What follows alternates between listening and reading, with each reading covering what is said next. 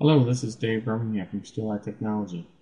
Today I'm going to demonstrate Steeleye DataKeeper, our block-level volume replication solution for Windows Server 2003 and 2008.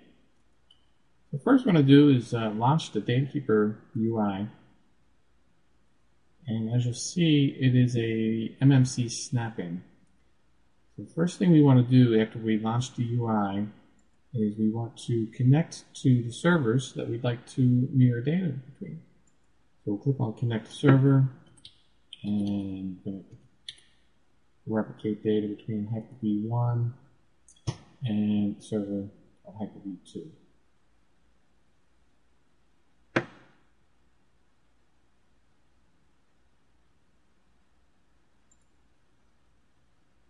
And connect to the second server, Hyper-V 2.